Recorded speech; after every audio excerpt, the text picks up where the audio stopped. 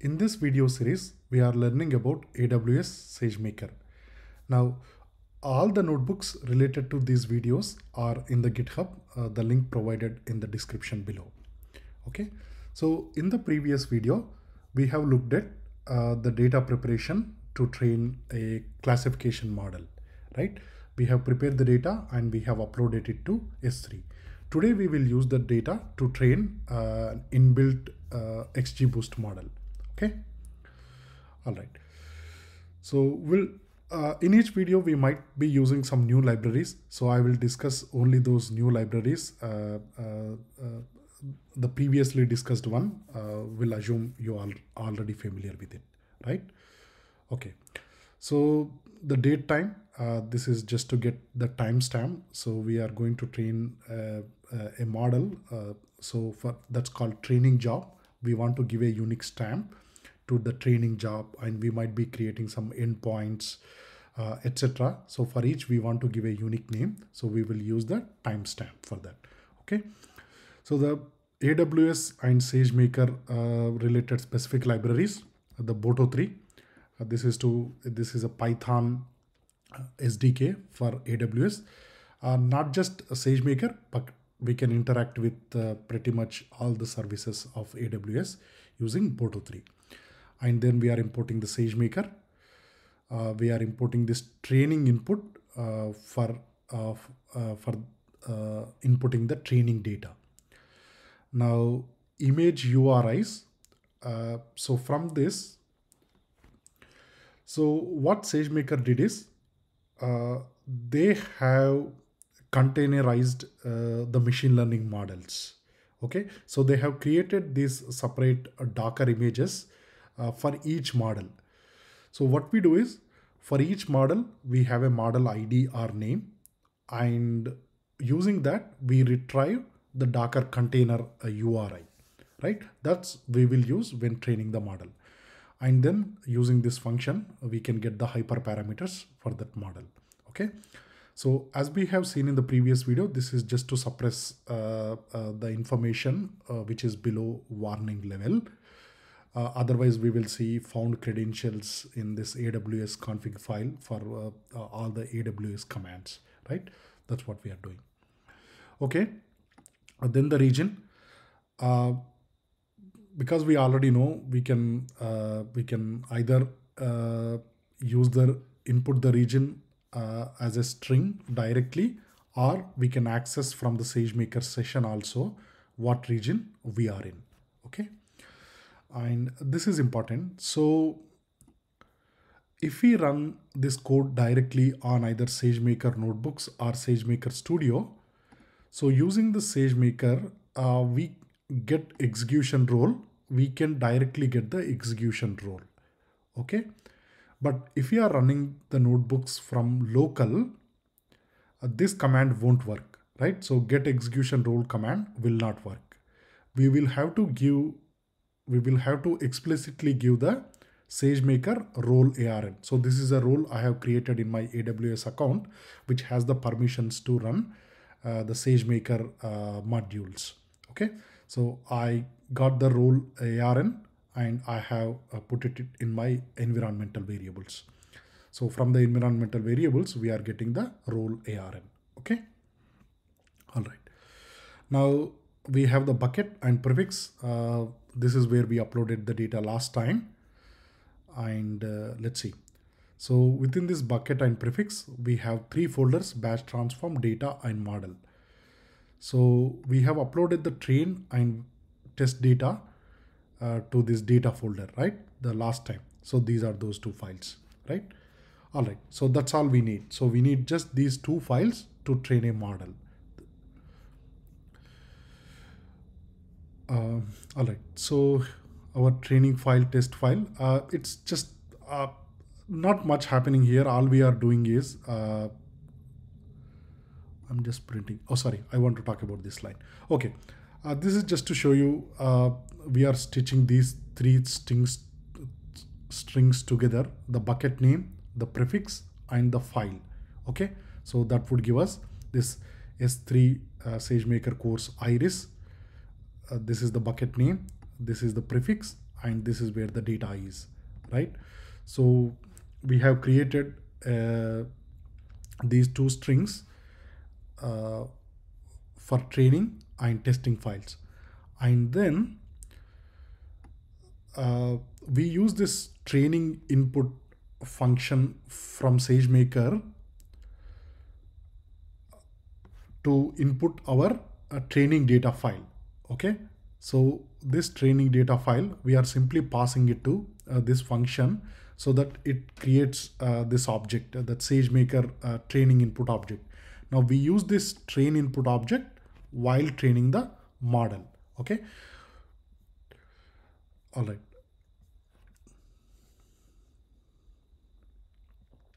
And then when we train the model, it's going to create some model artifacts, basically the weights of the model, etc., in the form of a zip file.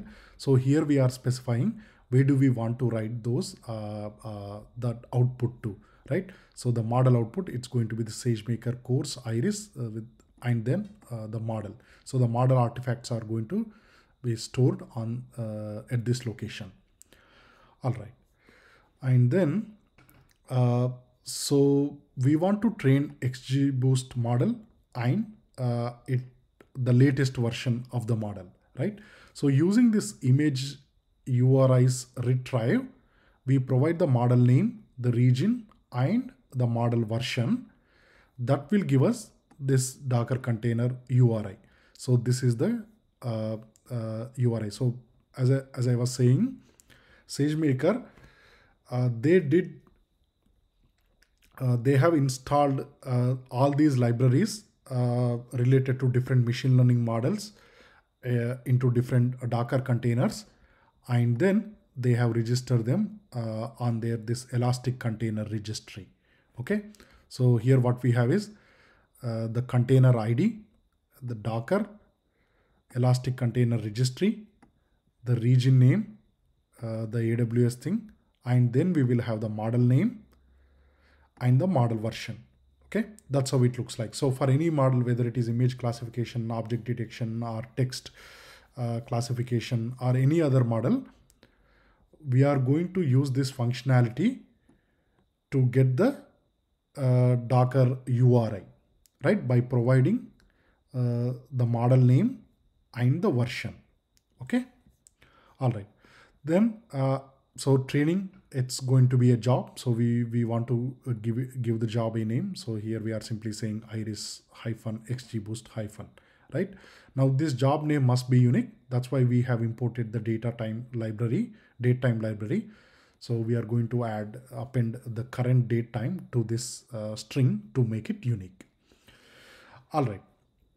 Now, so using this estimator class, we are going to get the estimator. This is not really XGB model. This is actually an estimator. Okay. Now to the estimator, we will provide the model, the image, the Docker image, and then the role. Okay. The base job name and instance count. So these are really standard, right? I mean, this is related to the model. These two are standard. And then now instance count, only one, right? Here we are giving one. Now there are some models which can be trained in parallel, but XGBoost model, it can be trained, it cannot be parallelized. The code cannot be parallelized because the reason is we will be training one tree at a time, right? So after it, I mean, I'm assuming you know how the XGBoost model works. So we'll train a model, and then for those records which are misclassified, they get some boost. I mean, then in the next model, we'll tell the model, hey, these are important records, so give more preference to classifying them correctly, right? We repeat this process. So here we are training these decision trees or the boosted trees one after the other, right? That's why the XGBoost model cannot be parallelized, and we can train it only on one instance. Whereas if we are training a random forest model where all the decision trees, those are independent of each other, right? So in that case, we can use multiple instances to speed up the training process. Okay. And then the instance type, again, depending on our data set and how fast we want the training, we can choose the instance type. If we are training any computer vision related models, we might be using a GPU. Okay, and this is a normal CPU one. All right, then output path, where do we want to save the model artifacts? And then this is a standard variable, this volume size. So this instance will come with 5 GB. So basically this EBS, elastic block storage. So to this instance, the AWS will attach this external disk of size 5 GB, right? So depending on, again, our model and data set sizes, etc., we might want to increase this number. All right. And then we want to set some hyperparameters. So here we got the estimator, right? Now to the estimator, we can set some hyperparameters. Okay. So the number of classes, this is the iris data set. So we have 3 classes. The maximum depth, this is the depth of the tree. So we are saying the depth of the tree should be 5. Otherwise, what will happen is the depth of the tree grows until each record is accurately classified, right? So that would be overfitting. So we want to prune the tree at some level. And then the number of rounds, this is the number of boosted trees. Okay. Here the objective function. Now for all the machine learning models, there is an object function. We either want to, in most cases, we want to minimize, and sometimes we want to maximize a function as well. So here we are choosing this softmax function because it's a multi-class classification. We are choosing this softmax function. Okay. All right. Then the base job name, we choose this iris -XGBoost. So here we are getting the current timestamp, and we are appending it to make the job name unique. Okay. All right. And finally, here we are going to fit the model. So with the estimator, we fit the model, and we simply give the training input, the validation input. Now the job name, now weight is equal to true. What it does is, until this model training is done, we will wait here. So we cannot execute the other cells without this cell, or the model training is completely executed. Okay. All right. So it provides a lots of information, starting with the job name. So here it's saying, okay, I'm starting a training job, the preparing the instance. So this means what it is doing is, it's picking up one of the EC2 instances with these parameters, the size, storage, the processing speed, etc. And then it will install this XGBoost model. So it's preparing that instance and downloading our input data, the train and test data. And then finally, it starts the training process. So there will be lots of information. Depending on the model, if it's a deep learning model, it will show the epochs, etc. And the most important one would be this validation metric error. We might want to monitor this metric. Okay. All this information is written to AWS CloudWatch logs as well. We will see in another video how to access those logs and how to extract the very specific information we wanted from. For example, from this file, we want to check how the validation error is reducing with the number of steps, right, over a time. So we can extract such specific information from the AWS cloud logs as well. Now the model training is successful. Otherwise, you will see some error messages. And at the end, it's saying, okay, I have generated the model and I'm uploading the model back to S3. Okay, so it's uploaded the model back to the S3. That's the output part we have mentioned. The training job completed. and here it shows the number of training seconds and the billable seconds. Okay. All right. So we have written the output to this model folder, right? Now let's look at our training model folder. Our training job name is, yep. So it's this one, 935. Yeah. Okay. So these are the previous versions of the model I have trained. Now this is the model we have just trained. So in this path on S3, a new folder is created. Okay. New folder is created. And this folder will have the model artifacts. Now, if you look within that folder, this is how the structure looks like. And this output folder will have the zip file containing the model weights, right? So that we can use this zip file to deploy the model and make inferences. Okay. I will quickly summarize from the beginning. All right. So the important bits at this path, we have our training and test data. And then we are just doing some string manipulation so that we can get the complete path using the bucket name, the prefix, and the actual file name, right? And then we have simply used this S3 path to prepare this input object, this training input object, right?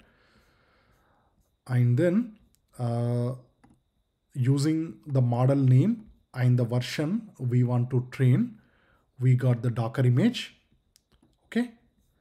And then we are accessing the estimator by providing the Docker image, how many instances we want to train the model on, the instance type, and finally, where do we want to write the output to. The remaining options, those are standard, those don't change much. Okay. And we can set some hyperparameters as well. So the number of classes 3, the maximum depth of the tree 5, and we want to have 10 boosted trees. And this is the objective function we want to minimize. And then we create a unique string for the job name, and we submit the job. So when we do this, on the instance we have chosen here, SageMaker will prepare the libraries to train the model. It will download the training data and validation data and train the model. And it provides lots of information during the training. And once the training is done, it uploads the model artifacts back to our S3 storage. Okay. And this is how the output folder look like, and it has these 3 folders, and within which the output folder again contains the model artifacts. And in the next video, we will see how we can use these model artifacts to deploy the model as an endpoint, as well as how we do the batch inference. That's all for today. Thank you very much.